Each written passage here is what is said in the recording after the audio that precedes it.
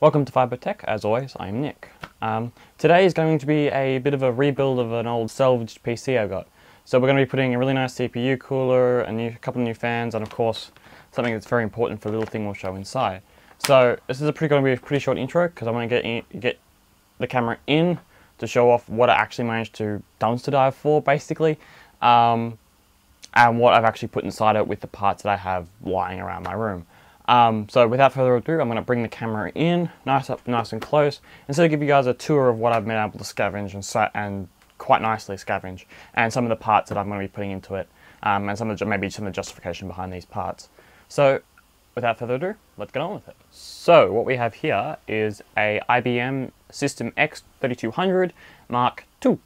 So I'll clear away some of the parts that we have here. I'll get over to this side. So, sorry about that. So some of the parts we have, I don't know if we can see that, is down here, the little CPU cooler is a Noctua NHU 9B, special edition, second edition, whatever you want to call it. Pretty much an overkill for a 775 socket. It does come with all the mounting hardware for 775, thankfully enough, as it says on the box, which is really, really nice. So yeah, the main reason why I went for this probably humongous cooler is the fact that it means I pretty much don't have to worry about fans. It means I can run the fans really quiet with it. The fans themselves are quiet because this thing is not water cooled like my big rig Blood, my really big kind of really expensive PC. So anyway, that's CPU cooler. Next is the fans that we'll be putting in. So this case has at the front here a single 80mm fan at the front here, which we'll be putting in, and there'll be two 120s, one for the rear of the case and one that will actually be replacing the power supply one for, but we'll get to that when we get inside. As you may have noticed, there is no drive caddies in this.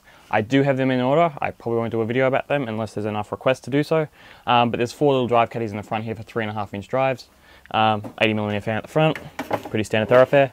Up here you can just see there's just pretty much standard two 5.25, one 3.5, which internally I'm using for my primary boot device. A couple of USB 2, power button, and some indicator LEDs. Pretty standard thoroughfare. So you may have noticed there's no extra piece, there's no side piece on this.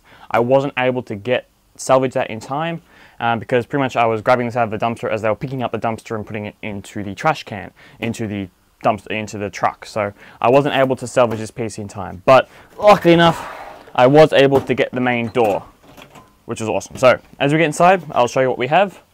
I will quickly reposition the camera. I will quickly reposition the camera over here so everyone can see a bit easier what's actually inside this sucker. So what you'll see for the time being is not that impressive right now. Standard 3.5-inch hard drive up here. That's just SATA. I've got an AC Wi-Fi card in here, which is just for connecting to my internet as I am here. My very dodgy CPU solution for the time being, my cooler solution, which is actually a passively cooled CPU cooler with a little 80mm fan that I had scavenged around that sort of sits on it to keep some airflow. What's in here right now is, as I said, dodgy. The CPU in here right now is if I remember rightly, Intel Core 2 Duo E6550, something rather like that. I'll put it as an annotation in the bottom here somewhere when I actually remember what the hell it is. So this rear 120 fan will be coming out and will be replaced with one of the Noctua Redux fans, which are really nice fans.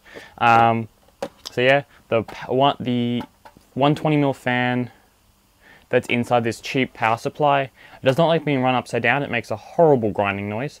So it will be getting replaced with, again, the other 120mm fan that I have here. That's why there's two of them. So this 80mm fan is for this one, and of course the CPU cooler comes with its own fans, which will be in here. So as I said, an E6550, I think. Again, I'll annotate at the bottom of the screen what it actually is. There's 8 gigs of DDR2 running at 800 megahertz, so pretty much highest bandwidth and most amount of RAM I can possibly fit in this with this CPU. As you can see, everything else is unpopulated in the bottom of the rig. Sorry. So as you can see, everything else is unpopulated except for this little treasure in here. This is an Lsi Raid Card, came with the case, which is awesome.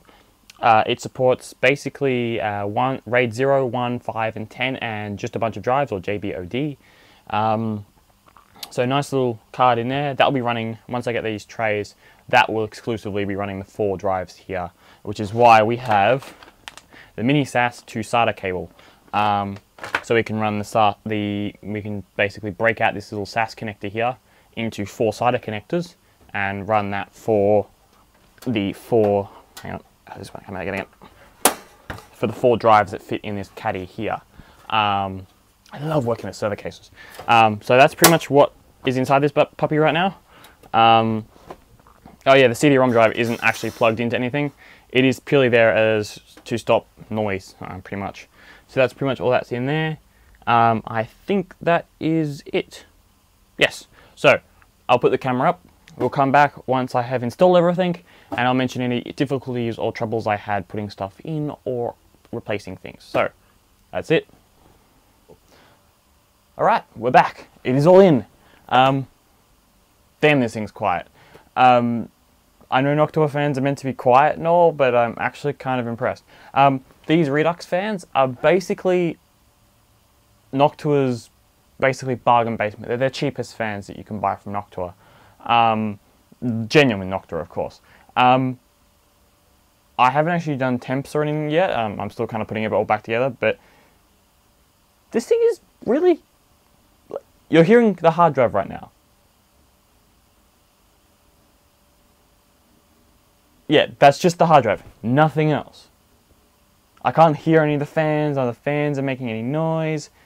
This thing is deathly quiet. Now, some people probably will ask questions about replacing fans in power supplies. I strongly don't recommend it, and if you kill yourself or injure yourself, I am not responsible for it. Little disclaimer there. Because there are some really big capacitors in power supplies that will kill you if you touch them wrong. So that's just something to take note of. It's doable, don't get me wrong, but you're not going to have speed control with these ones unless you get a newer power supply or a bit more expensive power supply. But that was one of the biggest, noisiest components because I have the fan down here. When this fan is the right way up, like this way, it makes no noise because all the bearings and everything are in compression. But when this fan goes upside down, the bearings are in tension and it makes this horrible grinding noise, which is not good. So yeah, so now really nice Noctua fan inside this, Noctua fans throughout this case, which makes, as I said, makes this thing really, really, really quiet. So all there is to put in this now is the hard drives, which I will be doing soon, once I get the hard drive bays in this. But I think that's it. As usual, any comments, questions, leave it in the comments below. As always, I'm Vibo Tech, and thanks for watching.